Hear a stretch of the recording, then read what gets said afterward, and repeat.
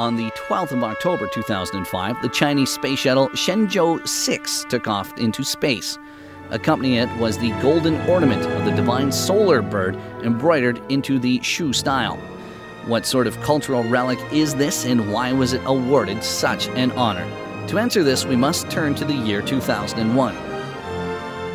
On the 8th of February 2001, an archaeological site of the Shu culture was discovered in Sichuan province. Over 3,000 years old, it belonged to the late years of the Shang dynasty. This was the first circular golden foil ever found in China. Its outer diameter measures 12.5 centimeters, its inner 5.29, while only 0.02 centimeters thick. It weighs a slight 20 grams. On the center of the piece, 12 rays of light have been carved out in a clockwise motion, while around them are 4 phoenixes flying in the opposite direction. The phoenixes have their necks craned and their claws stretched, each of their heads almost touching the tail of the next. Such an ingenious technique and expression was crafted over 3,000 years ago through the hands of our ancient Shu Chinese forefathers.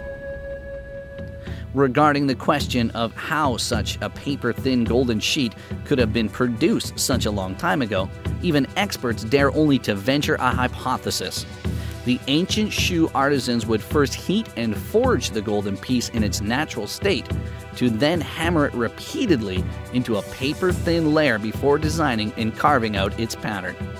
The divine solar bird was an ancient totemic figure of the Shu people.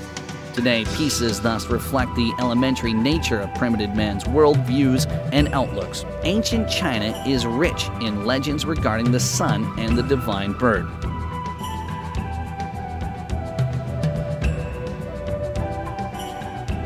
The early Chinese used to link the image of the bird suspended in the sky with that of the sun, believing that it was an enormous bird that carried the sun itself on its back across the sky.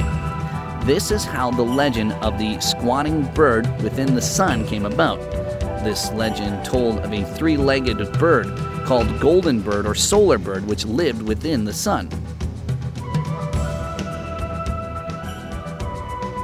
The legend speaks of a place and a time long ago where at the end of the eastern sea grew a sacred hibiscus tree.